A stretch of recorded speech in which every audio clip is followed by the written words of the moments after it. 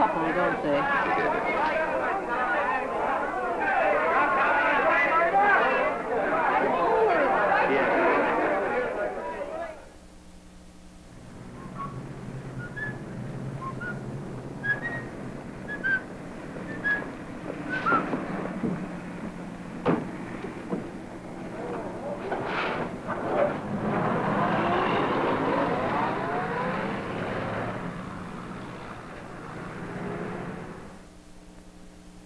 Well, Miss Russell. Hello, Dr. Blake. Thought I'd drop in and see you again. Fine. How are you getting along? Well, in a way, that's what I came to see you about. You see, it's like this. I've been living in a rooming house downtown, and the landlady's got my truck with all my clothes in it. She's holding it because I owe her a month's rent. How much do you owe her? The rent? Oh, that's only about $40, but, I got a girlfriend out in Chicago, and I had a letter from her the other day, and she said she could get a job for me where she works if I could get out there. So you want me to pay your fare, is that it?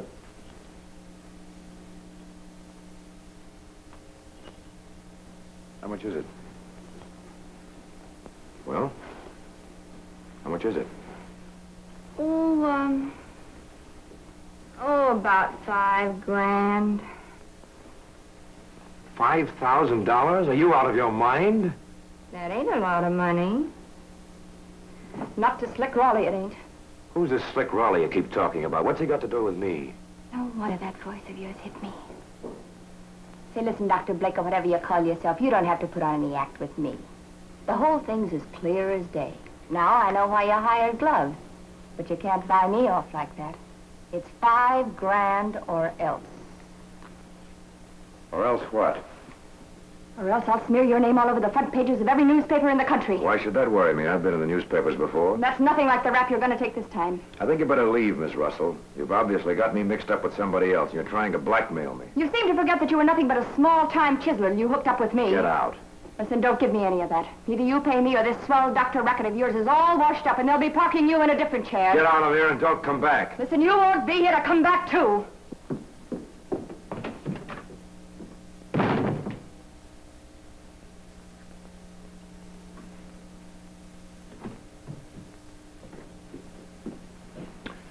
Get gloves right away. He's at the garage. Is anything wrong, Jim? No, just get gloves.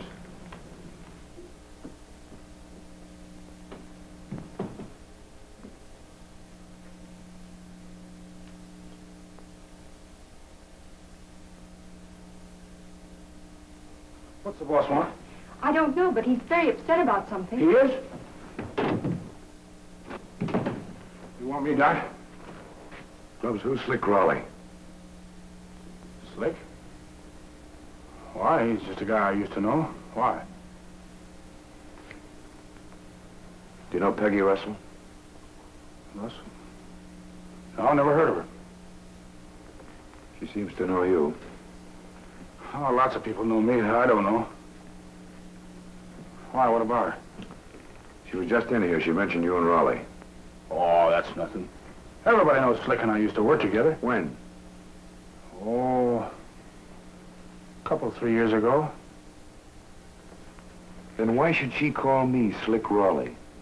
Oh, that dame's daffy. Slick's dead. He got knocked off. Are you sure of that? Absolutely. All right, that's all, Gloves. Tell me something, Gloves. Were we so much alike, this Slick Raleigh and I? You? Oh, a little on the surface, maybe.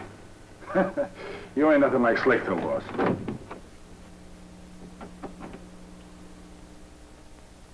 Never mind this, Tolan. What was you doing up at the doc's office this afternoon? I don't get you. You know what I'm talking about. I told you a long time ago to lay off my boss, and that still goes. Well, I was just making him a little friendly visit. Then what did you call him Slick for? Well, he is, ain't he? Listen, I'm gonna tip you off to something. Slick's dead. He got his out west. You understand that? Okay by me. Well, then don't forget it, because I'm not gonna tell you again. All right. If you say he's dead, he's dead. You don't have to get tough about it. I might have to. It's okay with me either way. You don't think I'd turn him in, do you? It wouldn't be a good idea, even if he was alive, which he ain't. Well, then what are you beefing about? You know me, Glovesy. Yeah, that's what I'm worrying about.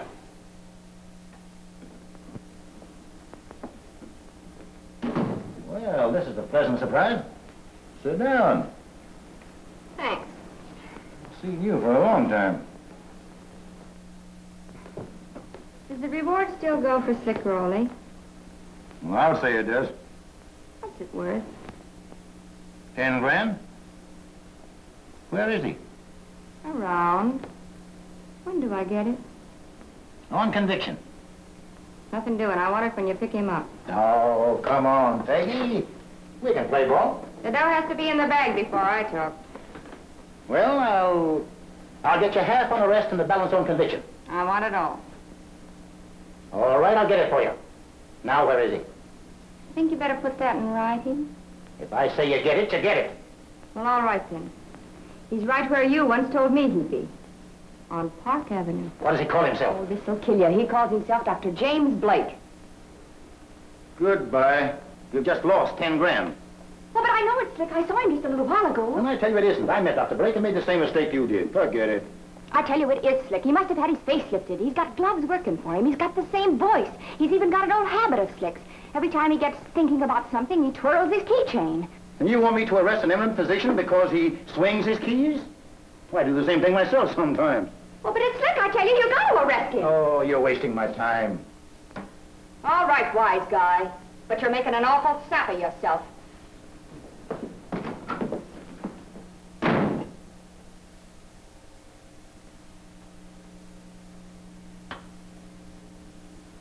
Mike. Yes, sir? Get me Dr. James Blake on the phone. All right.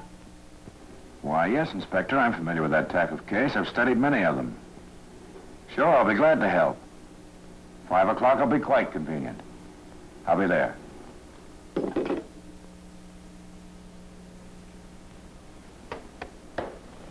That's all, Inspector. Come on.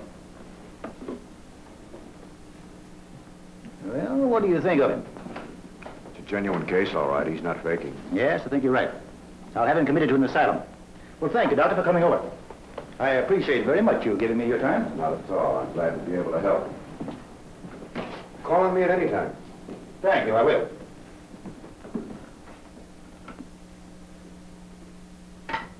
Scully? Yes. Come in.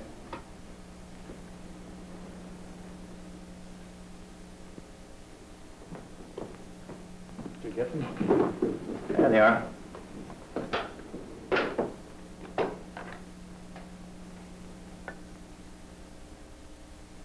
This is Blake's and this is Rowley's. No chance for a mistake. Why, they're identical. Look at this island here.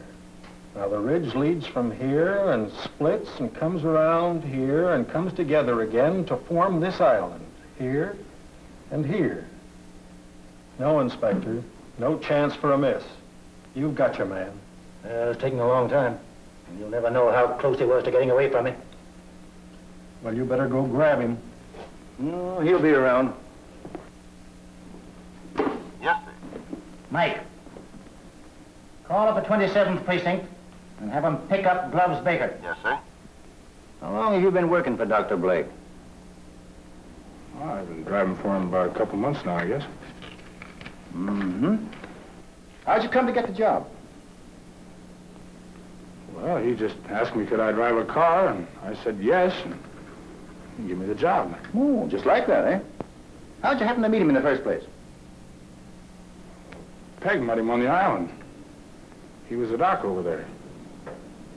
She kept telling me what a nice guy he was, and he was doing nice things for people. So I went up to his office one day. Well, he just gave me the job, that's all. How is he? A nice guy to work for? Yeah, he's all right. Did you ever notice anything funny about him? His voice, for instance. His voice? No, nothing special. Did it ever strike you it sounded like someone you knew? No. Well, I guess that's all, Gloves. I just wanted to check upon you and be sure that you were behaving yourself. Oh, you don't have to worry about me, Inspector. This law and order stuff is slow for me.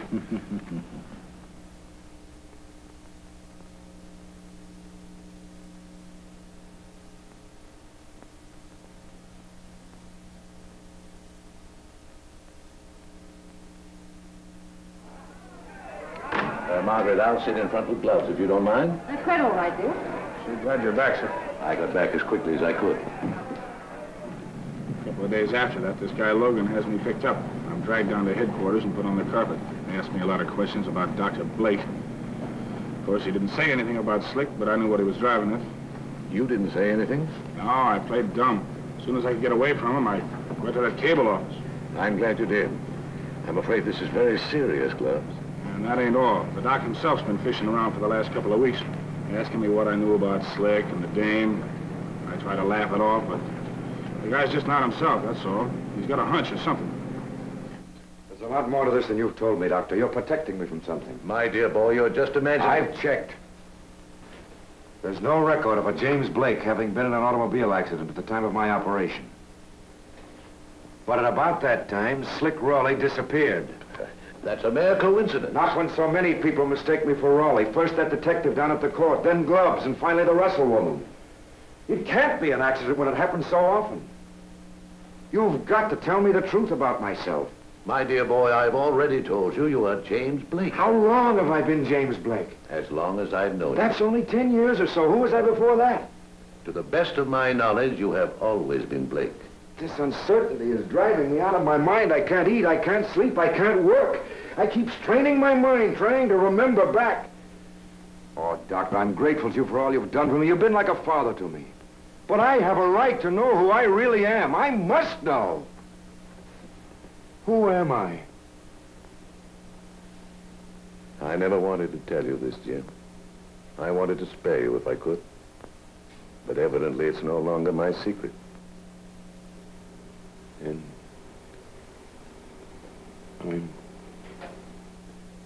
sit down, Jim.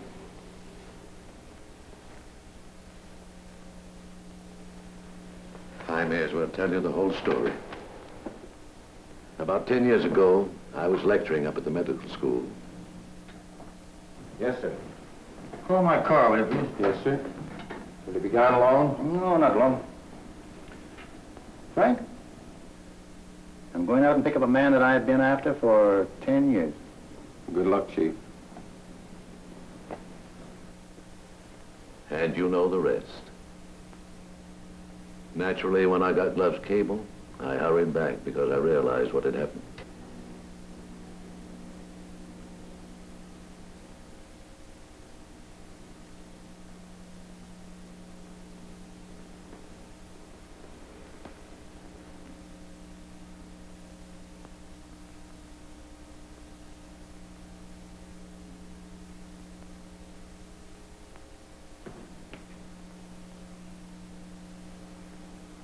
What are you going to do, Jim? What can I do? If I'm Raleigh, I've got to pay Raleigh's debt. You'd better think twice before doing anything like that. It's perfectly clear there's only one course to take. I'm not so sure of that, Jim. Yes?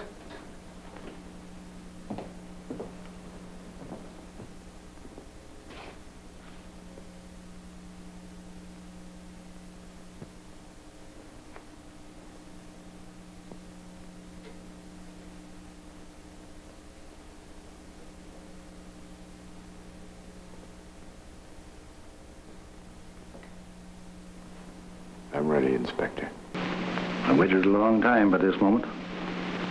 Looked forward to it as the greatest day of my life. Now it's come, it doesn't give me the pleasure I thought it would. Well, I've been looking forward to this premiere tonight, and now that it's almost over, I'm rather happy about the whole thing. This thing is rather amazing. As I say, these things disappeared from the face of the earth, of course, when, I don't know why it was, but they disappeared. Actually, what happened was they had trouble with their eggs. I explained that to you last night about the dinosaur eggs, and how they laid the big eggs, but the eggs are so dark and the dinosaurs can't see very well that they forgot where they put them, you know. And then eventually they got covered over with dust and things, and they got squashed until they're very tiny these days. Some few sneak around on top of the earth. Most of them are found down there under the big swamp hole. I'll just put this boy over because he doesn't seem to be doing anything worthwhile. You may let go here if you don't mind here. Look, come on, let's just... There we are, dear boy. He's got a grip on here, a death grip. He hasn't seen the light of day in about 3 million years. There's no wonder he's hanging on here. There we are, old boy. One more little toesy here. I'll just put you over here in the sink, and you'll be very happy there, won't you? Eh? He's a grand boy. There we are, boy. Just stay there.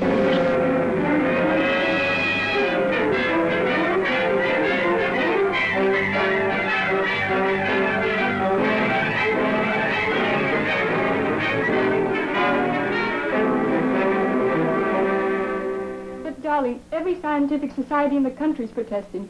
The district attorney's office is flooded with telegrams. Doesn't it mean anything to you that Judge Streeter has resigned from the bench just so he can defend you?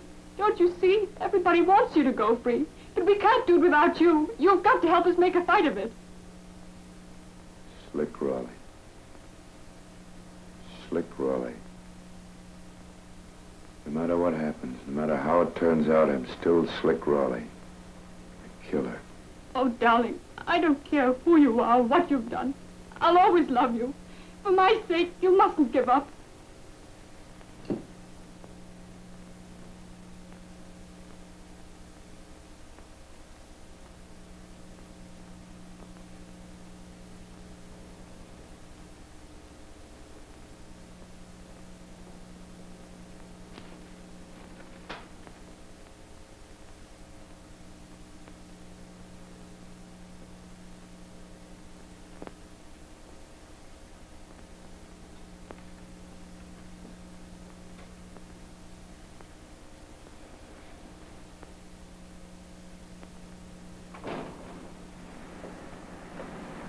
Hi, Peggy.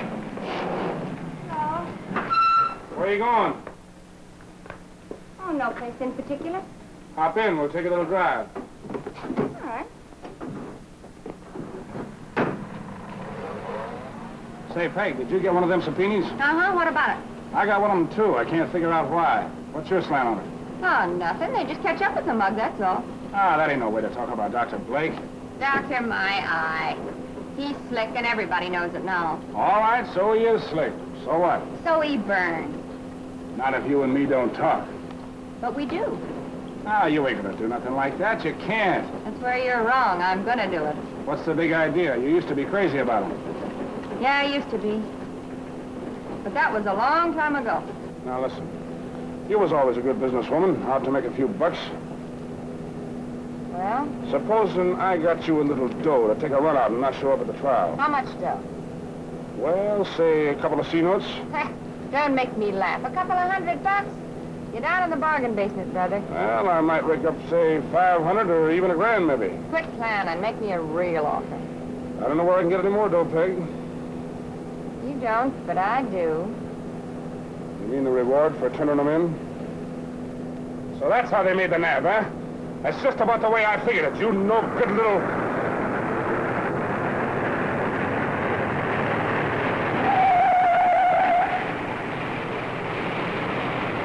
What are you doing?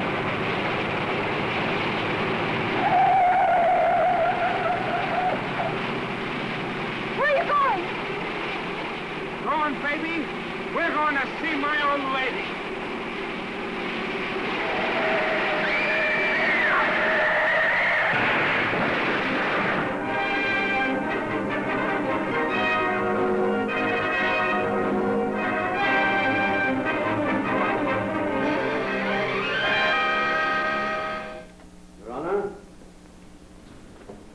Jury, you've heard the state's case so ably and fairly presented by my distinguished colleague, the district attorney. First, he contended that Slick Raleigh killed Officer Williams in the course of a bank robbery, thus making the offense first-degree murder.